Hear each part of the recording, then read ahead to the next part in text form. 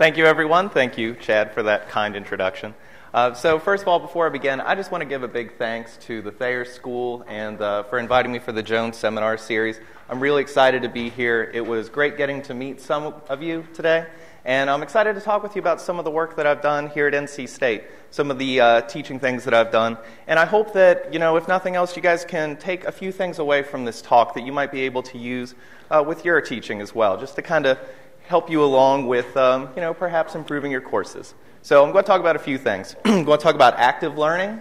So, that's basically getting more student involvement in your courses. I'm also going to talk about conceptual understanding, the need for conceptual understanding. We'll talk a lot about that, as well as testing, how to determine how much students actually know about the concepts you're trying to teach them, which is important for engineers. Going to talk about some work that I did with plagiarism screening software. This builds into ethics. I think it would be naive to think that there aren't fraternity houses with huge filing cabinets full of laboratory reports, right? So that's one of the things that I want to be sure that my students know that I'm keeping up on them with. And then also, I want to talk a little bit about the need for engineering teamwork, and then as well, how to make engineering teamwork a little bit easier to handle for instructors, because that takes a lot of time commitment in order to make that work smoothly.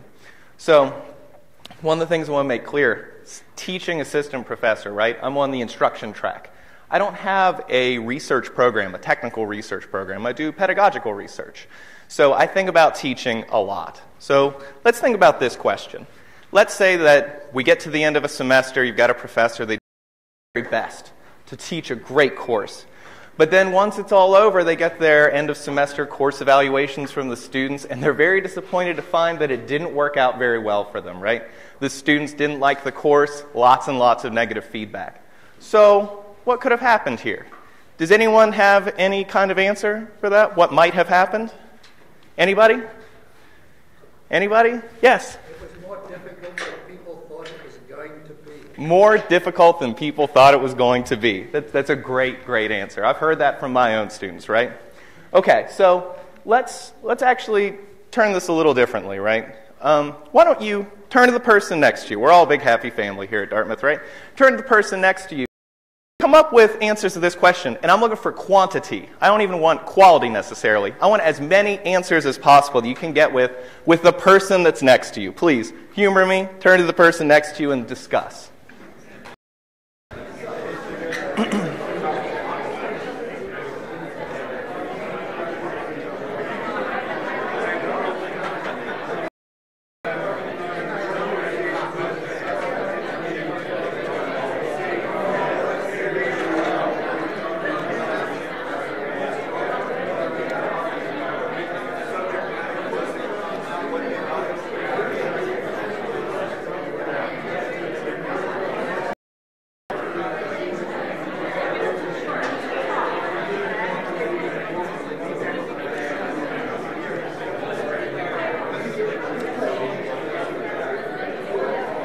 Okay. So you probably have had a little bit of time to come up with some good responses. So let's go around. Let's see what people came up with. So, John, I met you earlier today. I'm going to pick on you a little bit. What was one of the things that you guys came up with?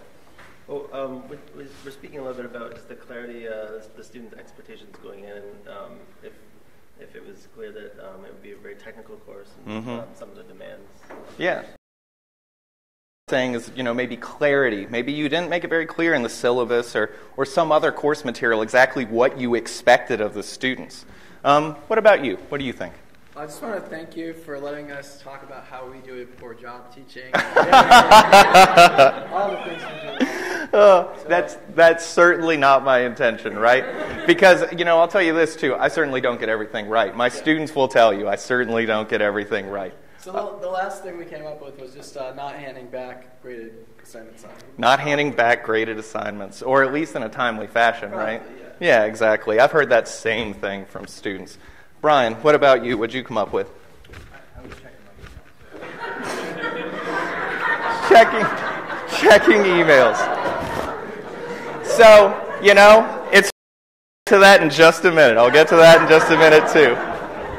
Okay, let's get one more. Miss, if you don't mind, what did you guys come up with?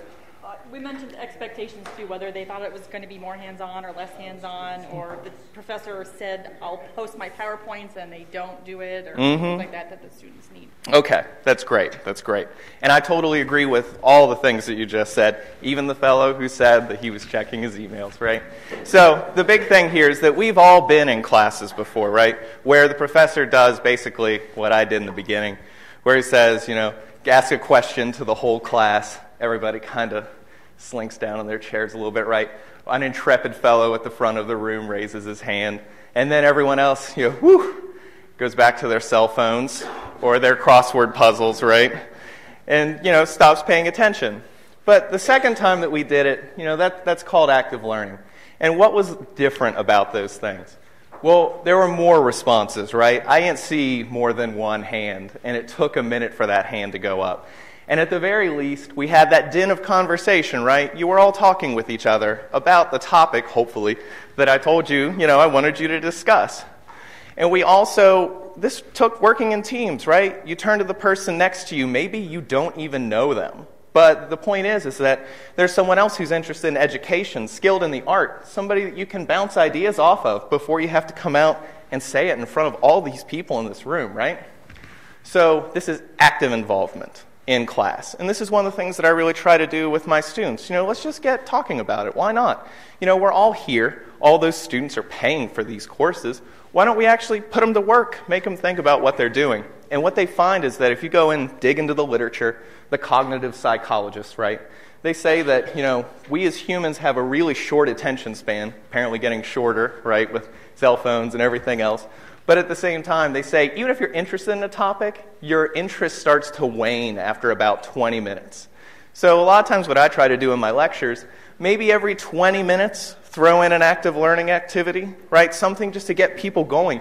Even if what they do is, just turn to their neighbor and just kind of haphazardly talk about what's going on, they can at the very least get back into the flow of, okay, now I'm ready to listen to the professor instead of just hearing them prattle on for 60 minutes, that sage on the stage kind of idea.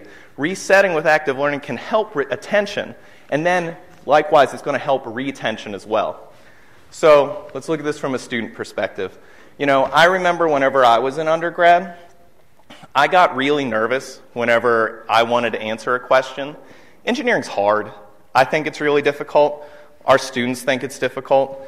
And the thing is that I didn't want to sound like a fool in front of all the people that were in the room with me, all my colleagues and everything, right?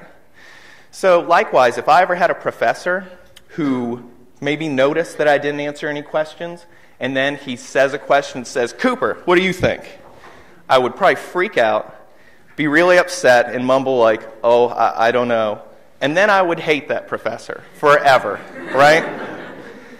I don't want that to happen. Why not let students, especially if they're nervous, why not let them bounce an idea that they have off of a colleague? It would have made all the difference if I just could have said to the person next to me, do you also think that the pump capacity is going to be higher or this pressure is going to be lower? Do you also think that? Okay, great. Now I don't feel so bad because someone else feels the same way that I do, right? So students also sometimes say, when are we ever going to use this? I want more real-life challenges. Working with somebody else that maybe you don't know, that's a real-life challenge. That's what they're going to be posed with whenever they go out to work in industry, too.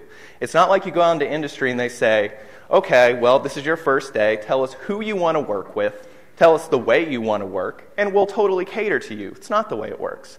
Whoever's you, essentially, is who you're going to work with, and you're going to have to be able to work together towards a common goal. And that's one of the things I really want to instill in our students. And sometimes students will be reluctant at first, like Brian with his checking his email on his cell phone. Sorry to pick on you, Brian. But, the thing is, too, is that there will be some students who are just too cool for school, right? They're going to say, this active learning stuff is garbage, and I'm personally not interested in it. And there are a few things you can do. For instance, I make my active learning exercises on the tough stuff, the things that are really difficult to understand. So basically, if they don't participate, well, wait until that tough stuff shows up on an exam, and you didn't participate in any of the activities that we did. Students catch on really fast.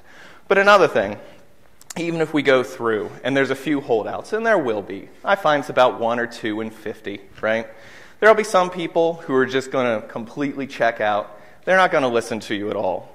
And the rest of the students, they're doing their thing, talking to each other, trying to come up with answers like I want them to. I don't lose 5 seconds of sleep over those students that aren't paying attention, because you know what?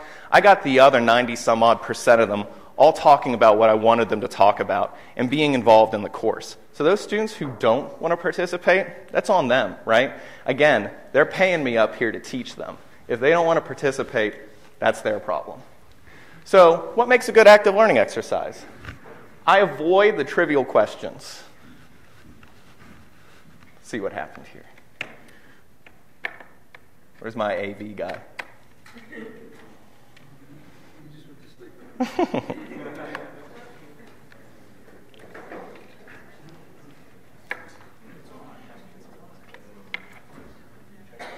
Your laptop go to sleep? Oh, maybe. Let's see. Oh, there we go. Let's try this again. Is that an active learning exercise? Not an active learning exercise. Okay, there we go. Sorry for the technical snafu, guys. Okay. Avoid trivial questions. This is actually one of the key things that people, whenever they first try active learning, this is one of the things that they don't quite get right. They make the questions way too easy, to the point that you don't need to talk to anybody else about it, right? Instead, they just say, they turn to their neighbor and they say something like, oh, the answer's higher, right? Yeah, and then that's it. And then you're giving them another minute to talk about it, but they've already found out the answer, and most of the class has too. Well, now you've wasted that 45 seconds or whatever that you're giving them to talk about it. It's not really what you want to do. You want to make these questions difficult. And again, focus on the hard topics. Focus on the things you're going to test them on, right? So that then they can talk over it with one of their colleagues and they can figure out what they want. Also, you want to make these short. You want to make them about 15 seconds to 3 minutes, 3 minutes maximum. If you make them too long, again, you're going to have some people who are going to be done, the really good ones, will be done in like 2 minutes. And if you're giving them 8 minutes to complete the exercise, again, you've lost those 6 minutes out of your lecture. You don't want to do that. Also, teams of 2 to 4, if we have a group of like 3 people all sitting together, it's fine. It doesn't need to be 2 people. It can be 3. It can be 4. Whatever. It's whatever's manageable, right? 2 to 4 tends to work really best. And also, I call on people at random. I let my students know that. You don't want to use volunteers, or else if they catch on that you're going to always go for volunteers after the active learning exercises, the rest of them just won't participate because they know somebody, the intrepid people in the front, right? They're going to be right on top of it. So instead, you go around and you ask questions to everybody, right? And I try to ask every single person something over the course of the semester so that they know that eventually it's going to be their turn. Also, you want to discuss the answers after you get them. Say, well, was that a good answer? Was that a bad answer? And then why? But you never want to insult a student's answer. Say something like, well, that's a dumb answer. Or you really should have thought about that more, right? Because you're going to lose them. You're going to lose them. And a big part of being a good teacher, I think, is having that student-teacher relationship be really strong, right? You want the students, they don't necessarily need to like you, but they need to trust you. And if you say something like, that's a stupid answer, that trust is gone, right? And you want to avoid that. So what can you ask about? Well, the content is only limited by your imagination. So I ask lots of questions, right? Unsteady state processes are great because they're really tough to understand, I think. So I ask lots of questions. I'm from West Virginia, as Chad had mentioned. So, a batch distillation column, like a moonshine still, right? What happens to process variables like concentration of ethanol in the moonshine still as time passes? Well, it's going to go down because you're boiling out the ethanol. Well, what about the ethanol concentration in the distillate? What's coming out? Students will often just say, well, it has to be going up, right? No, it goes down too, because again, you're getting rid of the ethanol. What's left in the still is lean in ethanol as time passes. So that's a tough question. And again, getting students to talk with each other, and maybe they disagree initially, and then they have to convince each other which one's right. That's learning that they're doing on their own. They're doing my job for me, right? Because they're starting to teach each other. That debate that they're having is really important. Also, real-world applications. This is something that's key because it's very easy to get lost in just theory, book learning, all that kind of thing whenever you're in a lecture. How can you apply that knowledge? How can you apply that forced convection is better than natural convection? If you've ever been to a picnic and you've got a hot bite of macaroni and cheese, you don't just let it sit there, right? You want that bite of macaroni and cheese, so you blow on it, so it cools off faster. That's forced convection. That's the difference here, right? So these kind of things are really good active learning questions to ask. And you can ask anything you want, anything that you come up with. And a lot of times, I don't script my active learning. Whenever I'm talking and I'm like, oh, here's something I kind of want to ask, let's just ask the students. And then a lot of times you get really good responses. And you just keep asking until you get the response that you want. And if you don't get the response that you want, maybe you didn't teach them very well. Maybe there's something that you missed out on. And you know what? That's self-critique for me. I really want to know, I didn't teach the difference between forced and natural convection well enough. I think I need to do a better job. This time, we can talk about it. And then next time, whenever I teach the class again, I know I need to focus on that a little bit more. So we talked about active learning, and now we're going to talk about conceptual knowledge. Because, a lot of what I try to do in active learning is like, well, what's happening? The real-world application, what would happen as time passes? And whenever you think about learning, I always go back to Bloom's taxonomy. If you're familiar with this, it's a study that came out some years ago. And what they said is that you've really got, what they found is that you've really got, excuse me guys, I'm sorry, this is a problem again. Okay? So what they found is that there are really tiers to learning. So you've got remembering at the bottom. And this is something that a parrot can do, right? A parrot can literally remember something that was told to it and then parrot it back to you. That's not really learning, per se, right? That's just remembering something. And then we go up, and at the very top, I see what happened now. There's a button on this thing. So, yes. Active learning. No.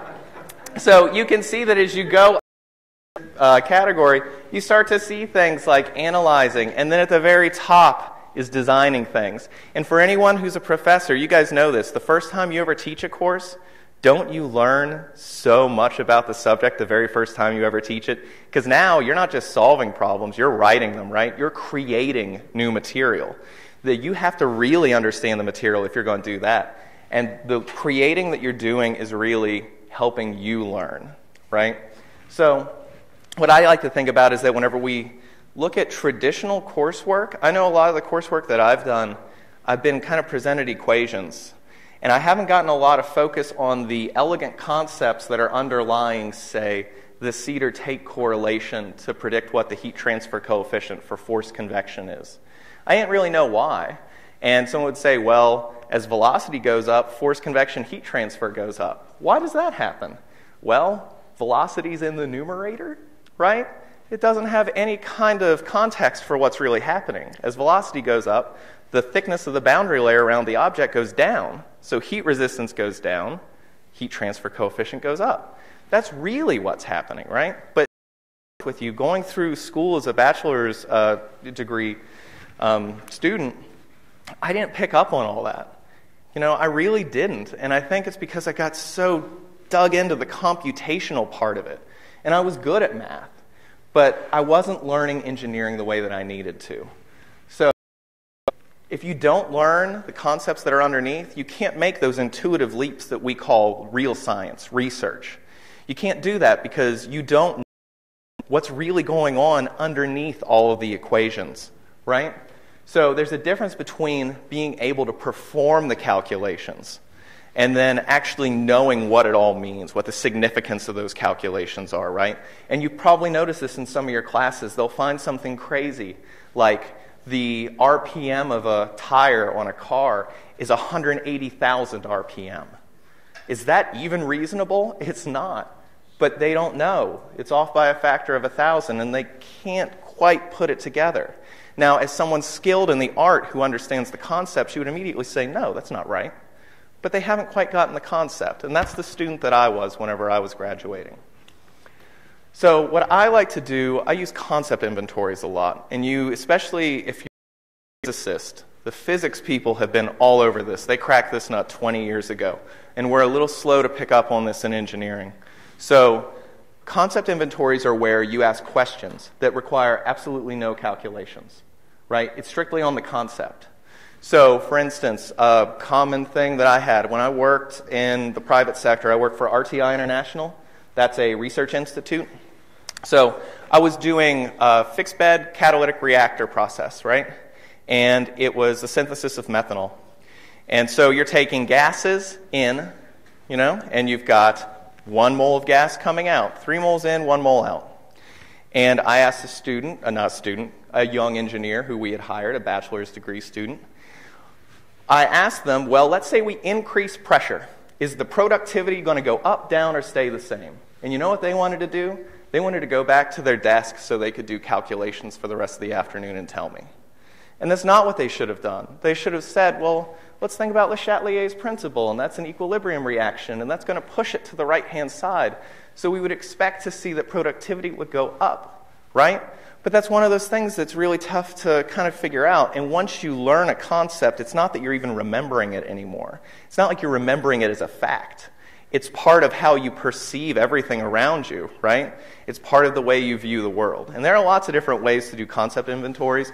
Clicker questions are really popular, right? You can do that. Also, traditional quizzes, like you ask them a question like this, and then they literally answer it. You assign a grade based on it. So that's one way that you can do it. And I wanted to give you guys this. This is a list of concept inventories for lots of different disciplines and general engineering. So, go to these kind of websites and see if there's any concepts that are conceptual instruments, I should say, inventories and that kind of thing that you can use to judge how well your students understand the concepts. If you dig into the literature, they find that STEM students really have a bad understanding of concepts whenever you start testing them this way. And it's really good to be able to evaluate, well, are we really teaching them the right thing? Do they actually know what they're doing? Because again, there's a difference between being able to finish off all those calculations and actually knowing what it all means, right?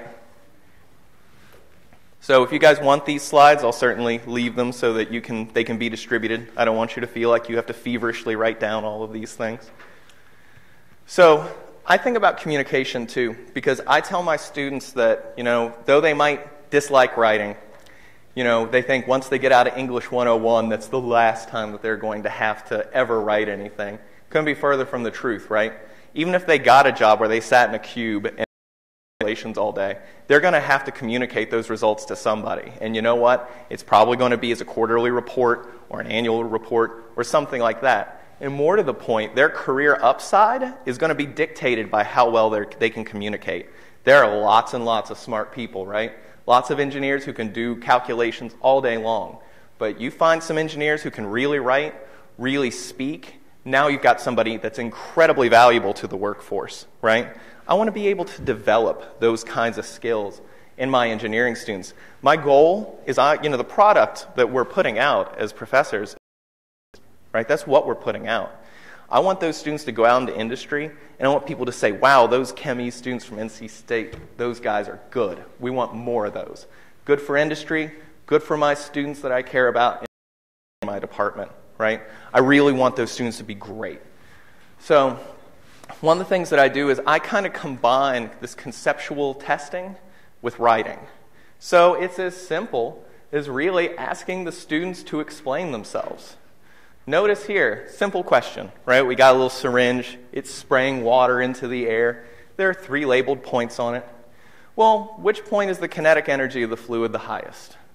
Well, you might be able to guess. You got, a 1 in 3 chance of getting it right for part A, right?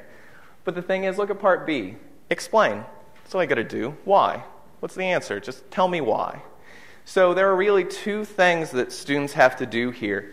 They need to not only have the conceptual knowledge to be able to answer that question, but they also need to be able to communicate it in a very brief statement to somebody else.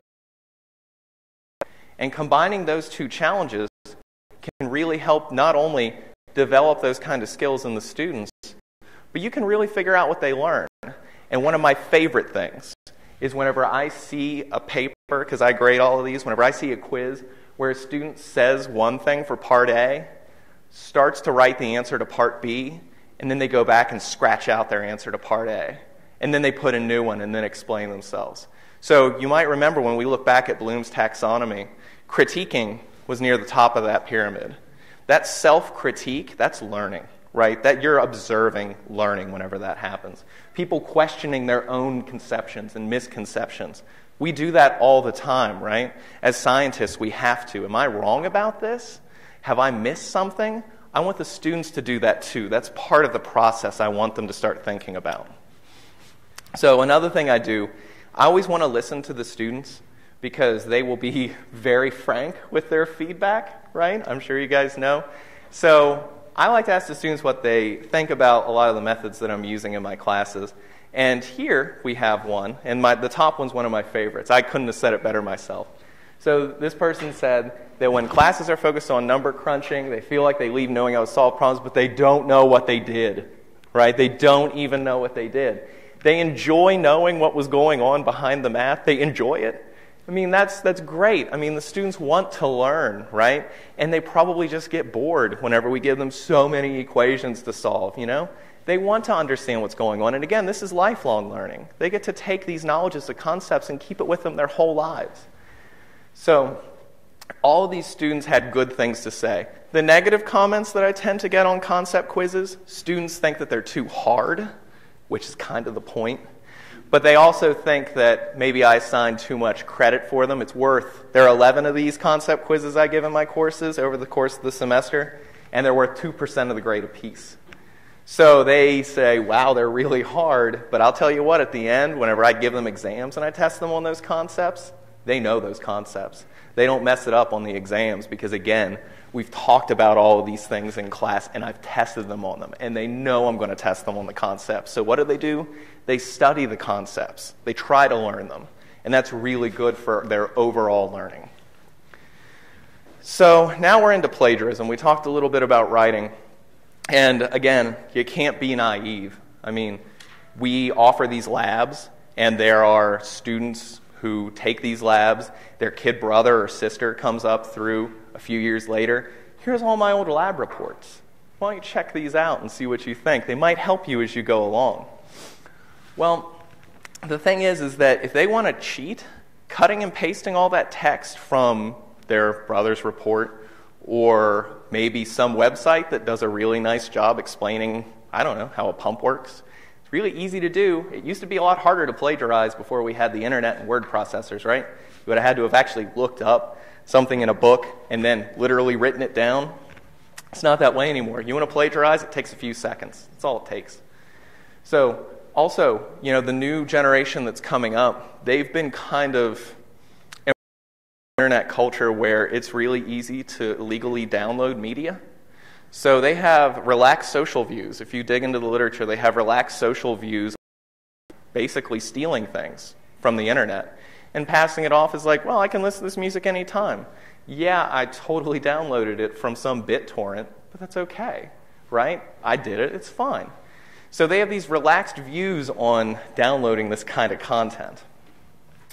And these students who are plagiarizing, there's a bunch of problems with this. And some of them are obvious. When you plagiarize, you're not learning. You're not developing the writing skills I want you to develop at all, right?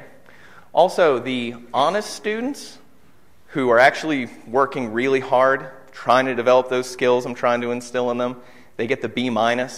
Some other person cheats and get an A. I hate that. I hate that for those students who are working really hard. And I don't want that person who's cheating to get an A. And if this goes along unchecked, you know what? Those students who are getting B- are going to say, all these people who cheat get A's. You know what? I think I'm going to cheat. That just creates this culture of academic dishonesty. And again, you can't be naive. You've got to make sure that you keep an eye out for this. All of these consequences are small, though, compared to the more insidious thing. And this happened a few years ago. This was Mike McAdoo at UNC. He was a defensive end on their NCAA football team. So what happened with this was Mike McAdoo had written a paper, and it turned out that it had been footnoted and sourced by a tutor. Okay, literally just the tutor went in and put all of the citations in for them. So whenever the NCAA got wind of this, they said, okay, you're suspended a game.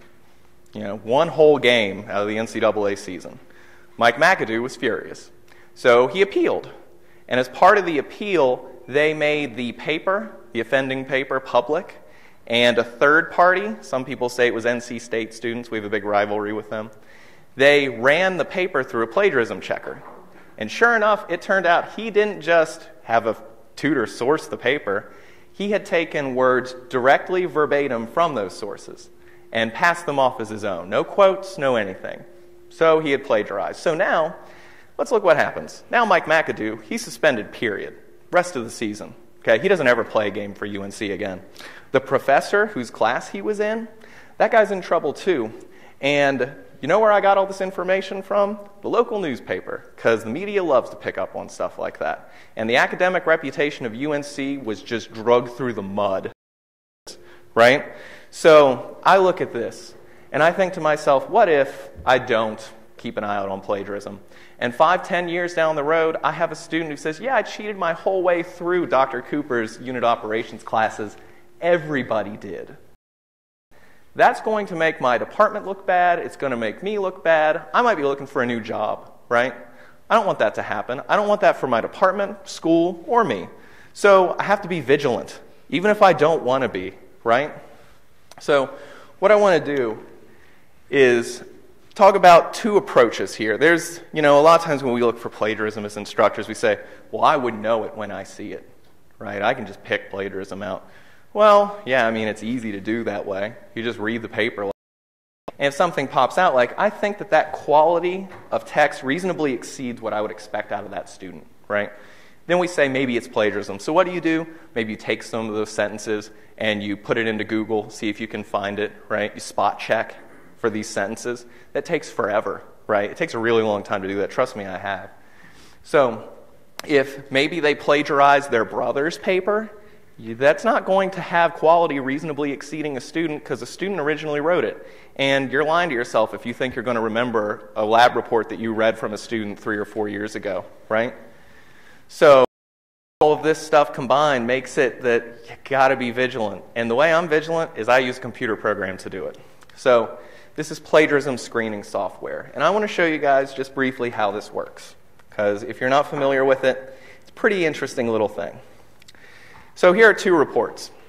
There's the pump experiment and the heat exchanger report. Names omitted to save the guilty, right? So these two reports. One's 28% similarity score. And what this program does is it just says, okay, let's look at all the matches that are more than 4 or 5 words. Compare them against a database that includes internet articles, periodicals, journal articles, right? Books, all sorts of things. So let's take a look at these two papers very briefly. Notice that this heat exchanger report says 28% similarity. You would guess that this heat exchanger report would have plagiarism, and then the other one wouldn't, right? Well, let's take a quick look at this paper. So again, this is just the little document viewer that pops up, and they have this originality. So what we can do is we can go through the paper. And what's coming up? Well, let's actually look at this first one. Introduction, ... 1, right? So that comes up as a match. I bet you that has been in a lot of papers, right? We keep going, and we find other things. So this is about a heat exchanger.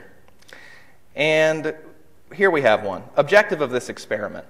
That is 4 words, indeed, in a row that probably match other sources. That's not plagiarism. Single pass, double pipe heat exchanger, that's the way you call that piece of equipment, right? It's not that that's plagiarism at all. Indeed, those are many words in a row that are the same, but it's not plagiarism. So you got to go through and look. But this 28%, why is it so high? I'm going to bury the lead here and go right to the main effector. So here at the end, we're coming down to process simulation output. One of the things that I have the students do is I have them simulate this process in Aspen, which is the process simulation software package. What comes up? Well, the header for Aspen comes up, and you know what? That matches what was in my dissertation too, because I did Aspen simulations in my dissertation as well. And what all comes up? Well, the whole header, well, not the time, right? Because that's probably the only thing that didn't show up that matches something else that's online. There's no plagiarism in this paper.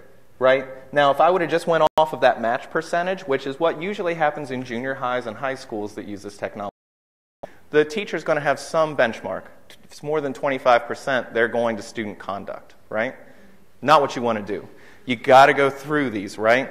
You got to show that you're going to actually care about the students and not just blindly accuse them of plagiarism. Let's look at this pump experiment on the other hand. Again, lower match percentage. And let's zoom in. Okay, so centrifugal pump, blah, blah, blah. Let's look. Okay, plagiarism, right? A centrifugal pump is one of the simplest pieces of equipment. That's a whole sentence taken from some other source that isn't cited, right? That alone would be a problem. Look at that one sentence in the middle. The veins of the rotating impeller impart a radial and rotary motion to the fluid, forcing it to the outer periphery of the pump where it's collecting the volute. That is a very careful and elegant way to describe what happens in a pump, right? So you might say, well, I would have caught that for sure, right? No student's going to say that. But the thing is, you probably wouldn't have caught that first sentence. So if they'd omitted that one, you might not have caught it. And it gets worse, right? If we go through this paper, we go to the next page. Here's more. It keeps going. And you know what else? I can click on any of these things, and it shows me the original source it came from. So then I can say, so it looks like you went to plantmaintenance.com. Can you explain to me why these two passages are so similar, right? And you know what bothers me? It's not like bad students do this. It's typically the good ones. It's the good ones that just get overwhelmed with all the work that they have to do, and they can't handle getting a bad grade. And so they try to cut corners. And you got to make it clear, even to the good students, you can't cut corners, right? So I literally go through these two papers for my students too. I want them to know that I'm not going to be a jerk about it, right? I'm going to actually look. Okay, let's get back to the presentation here. Can I ask you a quick question? Of course. Why was that one only 19% similar when it was so like? Because again, at the end, all the process output, and I didn't show you all of it, it all comes up as match percentage. Okay, again, even though it's completely irrelevant, it all comes up as match percentage. Okay, but what's the downside of using this? It works like a charm. What's the downside of using plagiarism screening software here? In fact, humor me. Let's use this for some active learning, right? Come up with as many reasons as you can think of why this might be a bad idea to screen student documents for plagiarism. Please, turn to your neighbor and talk about it. I'll ask for some responses here in a minute.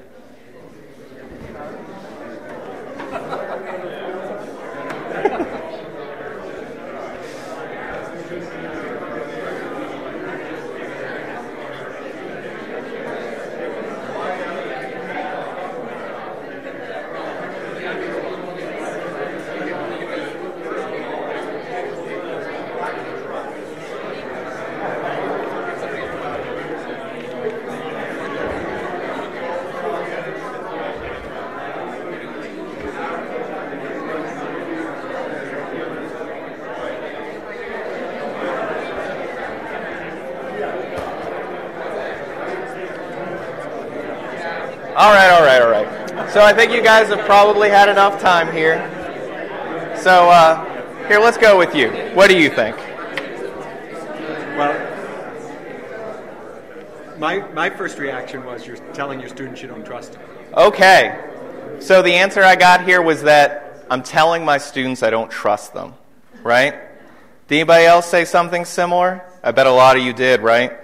So this was something I was really worried about. I talked about the student-teacher relationship earlier. I don't want my students to think that I'm after them, right? I really don't. So this was one of the things I wanted to study whenever I started using this, because I'll be frank with you, if using this software destroys the relationship I have with my students, I'm not going to use it, period, right? I need them to trust me. So I wanted to look into this. So again, students might feel that the instructors don't trust them, so let's investigate that. Okay, it's not just a question, let's investigate it. You dig into the humanities literature, that whenever you use plagiarism screening software in a humanities class, poetry, history, something like that, students hate it. They will come back and they will fight you tooth and nail about it. They'll complain to the dean. It's going to be a big problem. But I was wondering, The writing that humanities students do is different from what we do as engineers, right? With a humanities student, they write poetry. That's their work. They came up with that themselves. It's poetry, right? They own that. How dare you question that I wrote that? As engineers, we don't really do that. Mother Nature gives us everything we need. We just talk about it, right? Mother Nature gives us data. We analyze it and we discuss it. We communicate technical information. There's much less ownership, right? We're really just talking about what we see. That's it. So maybe students feel a little differently about it. So what we did is we used Turnitin in 4 of our classes over 4 semesters, so 16 total classes. We had 608 students total in those classes. And we asked them, we looked at how much plagiarism we found, and we investigated student views with a Likert-style questionnaire at the end of the semester, and we asked for student comments as well. So one of the things that we found was that we looked at 2 different kinds of plagiarism. There's malicious plagiarism, which is what we saw in that previous one, passing off somebody else's work as your own, no citation, you're cheating, right? But then there's also non-malicious plagiarism, because frankly, if someone doesn't paraphrase very well, right, some people might say, oh, that's plagiarism, they should go to Office of Student Conduct. Maybe I just didn't do a very good job teaching them how to, paraphrase. Or maybe they just need a little bit more instruction. It's a good learning opportunity for me, and it helps identify those students who need more instruction. So we looked, and malicious instances of plagiarism were essentially the same between the 4 semesters before we used the software and the 4 semesters after. And this is complicated just a little bit because, I'm very transparent with my students, and I let them know I'm using Turnitin to screen all of your documents before you turn them in, right, or when you turn them in. So I'm going to find if you plagiarize anything. So that in itself is a pretty big deterrent, right? If you know someone's screening all your documents for plagiarism, you're probably not going to plagiarize, though some people still did, right? Do you have to do that? Did you have to, ethically tell them that you're going to use the software? Yeah, I think it's important to tell them. I think that if you just used it and then they find out that you're using it later, again, that student-teacher relationship is really harmed, I think. I think it's a bad thing. And, I'm not trying to be tricky with my students. I'm not trying to cheat them. I'm just telling them, it's not even that I don't trust you. It's that I don't want someone who doesn't do the work to get a great grade. Because, again, you got to remember, as engineers, we have a higher ethical standard than a lot of other fields. If we cheat and we don't know what we're doing, people get hurt, right? I mean, we have to know what we're doing. You wouldn't want to drive your car over a bridge with your family that was built by a civil engineer who cheated their way through school. You don't want that to happen. It's important that they understand that ethics are super important for them. So the non-malicious instances of plagiarism, we're able to quickly identify who needed more instruction, right? But what do the students think? So I was kind of surprised by this. The students overwhelmingly loved that I was using this software, right? I asked them the question, how comfortable are you with me using this software to screen your assignments? 1 being basically you hate it, and 5 being that you love it. And the scores were 4.2 in that range. So what's going on here? And there's only 10% negative responses from students. What is exactly going on? And to tease this out, I wanted to look at some of the student comments. And look at this first one. Please use this software to rid the program of those who don't deserve the degree that so many work so hard for. Basically, the good students wanted the cheaters to get caught, right? Because they're doing the work. And if anybody's cheating, get them out of here, right? I don't want to be compared against people who are cheating because that's just going to make me look worse in comparison. People had lots of things to say, and it's all about being fair. It's all about being ethical, right? And good engineers should want to be ethical. And that's basically what we found. Now, that said, there were also concerns. These are very similar to what you hear about in the humanities literature on this same topic. So they worry that they're going to get in trouble for no reason. They think that it's just another bit of distrust, that we don't think that they have any integrity. It's a witch hunt to try to find people. And that's not the case. And again, this was less than 10% of the people in the class who gave negative responses, right? These people are in the vast minority. So most people, most students, again, are in favor of using this type of software to screen documents for plagiarism. So if you're going to use software like this, be transparent. I don't think it's fair to not tell them that you're. I think that that's going to engender, again, damage to the student-teacher relationship. Tell them why you're doing it, right? Say that it's important. Again, engineers cheat, people get hurt. You want to be an ethical person. That's just the way that it is. Don't use the match percent alone either. If you're going to use this, you need to make sure that students know that you're going to give them a fair shake. You're not just going to go off of some number, right? And demonstrate how it's used. Again, just what I showed you, I show my students that too. I want them to know that I can find it out. And I want them to see exactly how it works. And I want to show them that paper that has a higher match percentage score and show them that that's not plagiarism, and I know that. The fact that they're single-pass, double-pipe heat exchanger, I'm not going to take them to Office of Student Conduct over that, right? I want them to see me say that. Okay, so we've come full circle here, back to teamwork. So this is probably the most relevant soft skill for engineers, because again, once they get out into industry, they're going to be dealing with problems that are so complicated, one person can't solve it. It's not like a homework problem. Now you're talking about an engineering team. This is the norm in industry. Everybody works as part of a team. And working as part of a group is probably the toughest part of the job, right? Engineering's tough enough, and now you got people to deal with, some of whom you don't like, right? But the thing is, you have to learn to work with them, and you're going to be placed at random into groups with them. And I tell my students, you don't have to want to go out for drinks with them on the weekend, but you have to be able to work together towards a common goal, period. That's the way it works. So it's important that they get opportunities to work in teams while they're in a controlled environment in university. And the worst thing that happens is a few points off on a lab assignment or something instead of, I didn't get a raise this year because my colleagues hate me, right?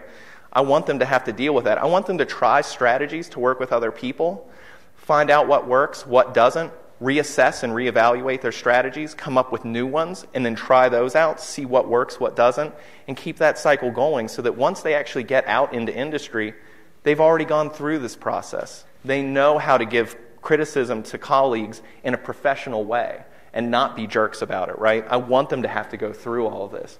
So it's great to have teamwork in teams, but you got to sign the teams, peer evaluation, you got to collect all their peer evaluation scores.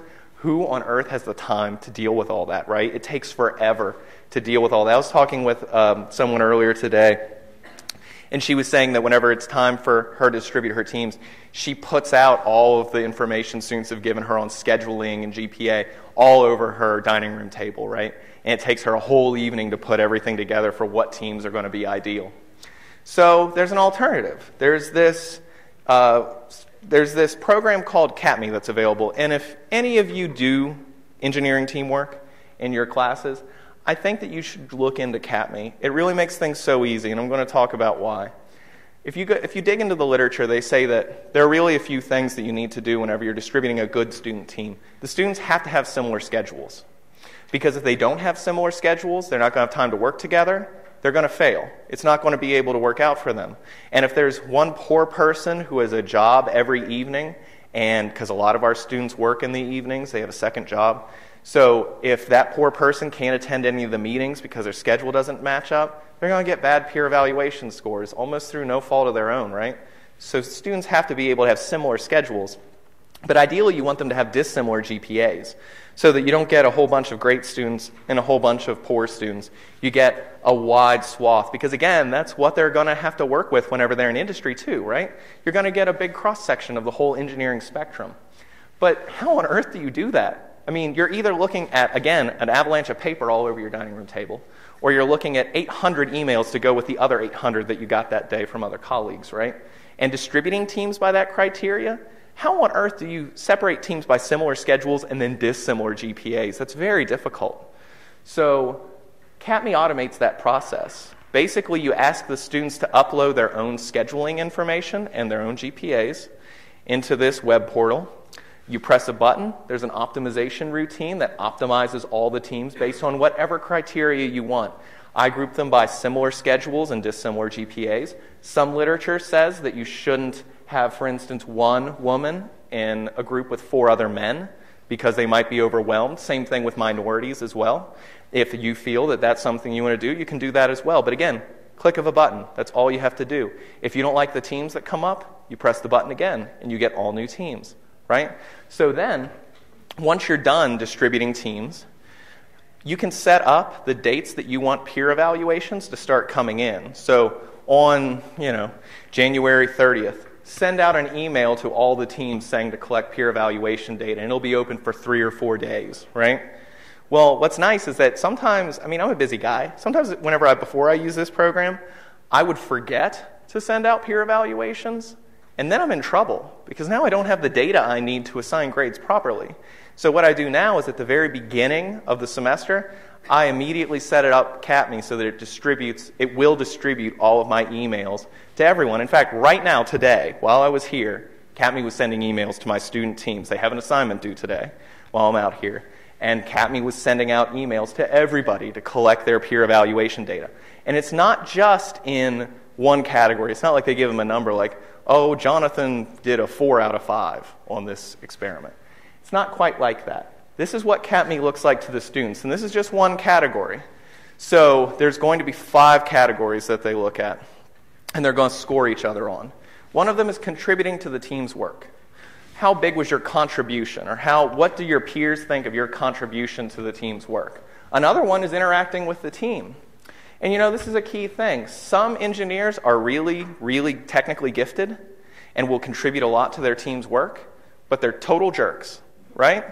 And the thing is that if you just gave them a number that says your teammate scored you 3.8 out of 5, but really what it was is they got like 4 5s in all the categories and then a 1 in the interacting with teammates category because everybody thought they were a jerk, they're not going to have any idea what they need to fix, right? So this feedback goes back to this individual student in aggregate so that they can see what their teammates gave them on average. And then CAPME is a behavioral model.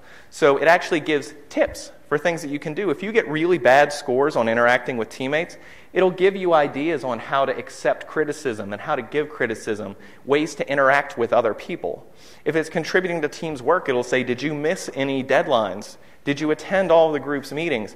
This kind of feedback that students really need to know in order to improve their contribution to the team.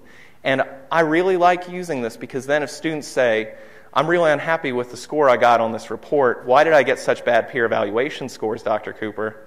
I say, why are you asking me? Go ask your team, right?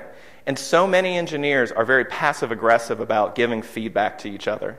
I want them to have to talk about that. If someone got a bad score because they showed up late to every single meeting and people are just afraid to tell them, those students shouldn't be afraid to tell that person. They should be able to come out and say, yes, you got a bad peer evaluation score because you were always late. Like, we were ready to work. We set up this time in advance, and you were always late. It's really unprofessional. If you start showing up on time, we won't give you that bad score.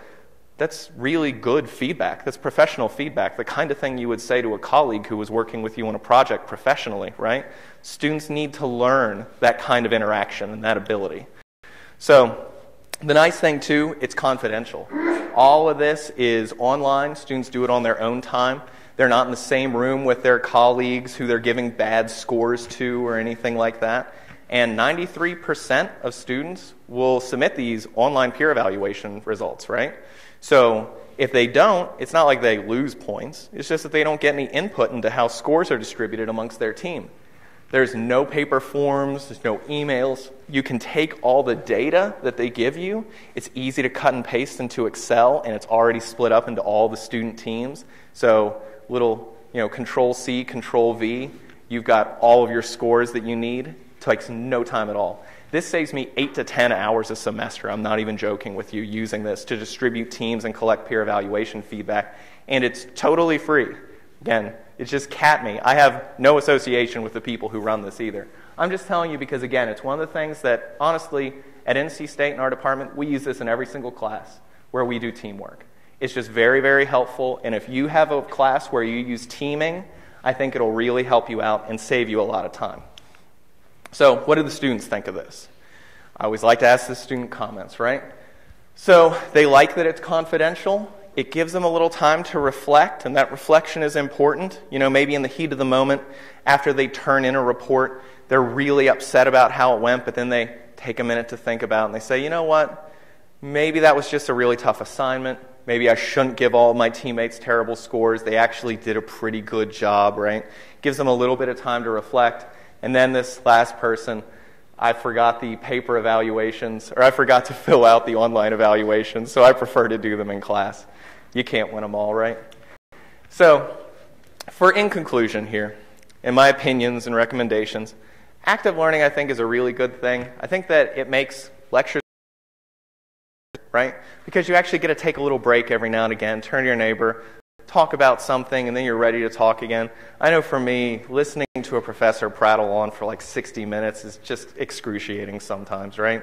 Also, with conceptual testing, I think it's key that engineers understand why they're doing things and why phenomenon occurs, not just how to work out all those equations, right? Because once they get into industry, that conceptual knowledge, that's why they get paid, right? It's not because they can work out calculations. A computer can do that. With plagiarism screening software, the big thing here is I think it's important, but you have to use it correctly. And keep in mind that engineering students, not necessarily humanities students, but engineering students favor its use, right?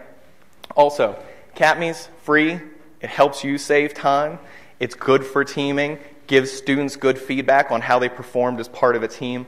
I think it's a really critical thing for you to be able to give students that kind of feedback.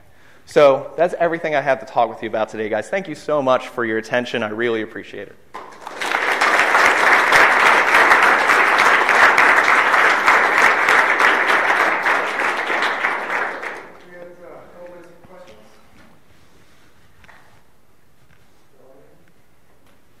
Do you happen to know if ACME is collecting the data to use in their own central offices to better understand behavioral research? In other words, it's free because they're using it. Yeah, that's a great question. So whenever you say how you want to release the data, so some people don't want the students to know what other students said about them, not with the comments, but they don't want even students to know what their scores are. You can choose to release the data to only you as an instructor, to only the instructor and the researchers, to the students, the instructor, and the researchers, or just the student and the instructor. So you get to choose whether they get the data or not. Yeah? How realistic is it to parallel the making of teams in a school environment and that in a small to mid-sized enterprise where there are a certain number of engineers and they're the ones who are going to be in the team? Nobody cares if they like each other or if they're compatible in any way. They'll have to do the job. Yeah, so the big thing is I think they need those. I think they need those skills, right? They need to be put in those situations while we have this controlled environment. Because again, sometimes students will come to me and they'll say, Dr. Cooper, I don't know how to deal with this person. They're a real jerk and they won't work and everything. And then sometimes we have to say, like, well, maybe you should put everything in writing. If they say that, oh, I didn't get that email that we had this appointment for a meeting, well, then I can give them that kind of feedback, right? But again, these are things that they would have to figure out on their own otherwise. And I want to be able to give them that kind of feedback as they go through. Yeah, I've got one question, actually. Yeah. Plagiarism software. When you pitched the idea, you said that playhouses might have like archives and stuff, right? But it looked like the plagiarism software looked at archives online. So how do you deal with inter-institutional or legacy type? So every document that I upload or most students upload, they upload all their own documents, right? I don't upload anything. Every document that they upload goes into the server. Right. So now I can look back at all of the previous, it gets compared against all of the previous articles that have been posted by my students. So yeah, if somebody, again, the brother from a few years ago, or even, let's say, a cousin at the University of Wisconsin who's doing a similar experiment, if they use Turnitin, it's there too. Yeah. How do you determine if it was malicious or non-malicious plagiarism? That's a really good question. And, you know, those are my definitions, right? So another faculty member might say, even the things that I consider to be non-malicious plagiarism, those are things that should be sent to student conduct, right? So the way that I look at it is it's a little fuzzy. I mean, do I think the person was trying to put something past me? If so, then, and it always starts with me talking with them, right? I literally say, you know, look at these two documents. Here's yours. Here's this other document. explain to me how this happened. And sometimes there's a really good explanation, right? But if they don't have an explanation and it looks like it's cheating and I think they're cheating, that's how it goes. And if I think that maybe they just made a mistake or they have a good explanation, or no, I got it from this source and I thought it was okay just to change these words around, I mean, I'll work with them. You know, I don't want to be somebody wielding a hammer sending everyone to Office of Student Conduct. It ruins my day every time I have to do that, right? But, you know, it's part of the job too. And if I think somebody's trying to cheat, it's my job to take them to Student Conduct. Yeah. Do the students have access to Turnitin.com, and do they try to game the system? Do they check their own? That's a really good question, too. So you can give students the option to look at their own originality reports on Turnitin.com. I don't do that because, like you said, students could game the system. They could upload a document, see what comes up as a match, change just enough to make it pass through the filters. So I don't do that. Other professors do. So again, it's a personal choice, you know. And so I don't because, again, I don't want students to think they can. But other people say, no, that helps them learn good skills on what is and what isn't plagiarism. So, you know, I mean, I can see both sides of the coin. No particular answer is absolutely correct. Any other questions, guys? Yeah. So you said for the active learning, we'll just do all the sections. Uh-huh. So go back all the way back to active learning. You said these questions which were made people discuss, not just like, oh yes, increases or decreases. Mm-hmm. And then in a couple slides later, you showed an example where the answers were like increases or decreases. Mm-hmm. Maybe that was an example of a clicker question. So Mm-hmm. it's not exactly the same thing. So could you elaborate, like, why did you choose that example with a syringe? Sure. When you told us Sure. So keep in mind that what I was showing, and they were two slightly different sections. So the conceptual one, that isn't an active learning question, right? The one with the syringe or the one with the pump, neither of those are active learning questions. Those are questions that I'll ask the students, say, on paper, right? So for instance, is it higher, lower, the same, and explain, right? So those are things that I'll put on paper for the students. But no, if it's going to be an active learning exercise, it's typically more open-ended, right? Where you can get a lot of responses. Or maybe it's more difficult, right? But no, I wouldn't ask a question like that for an active learning exercise. Any other questions? I have a question for Mark here. Do we have all this stuff? We get it if you want.